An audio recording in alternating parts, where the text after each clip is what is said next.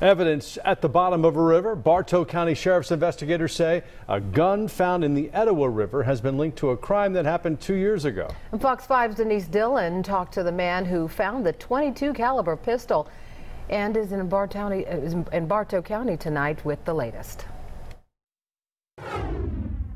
The diver told me he found a lot at the bottom of this section of the Etowah River.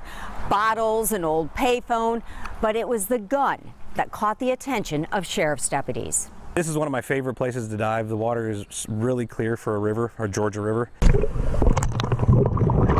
Jeremy Sides was diving in the Etowah River in Bartow County when he spotted a handgun. I happened to look up and just sitting right there. I was like, oh, I freaked out. Sides immediately turned it over to Bartow County Sheriff's deputies. When I found a gun, I'm going to get out, dry off, I'll call the police because there's a reason somebody threw it in there. So we were able to check with the serial number and backtrack through old records of some of our former investigations, and we did find that the gun was stolen in 2017 from a vehicle. Sergeant Jonathan Rogers with the Bartow County Sheriff's Office says for years people have used the river to hide evidence. I'm holding this piece of stolen property or this thing I'm not supposed to have. I want to get rid of it.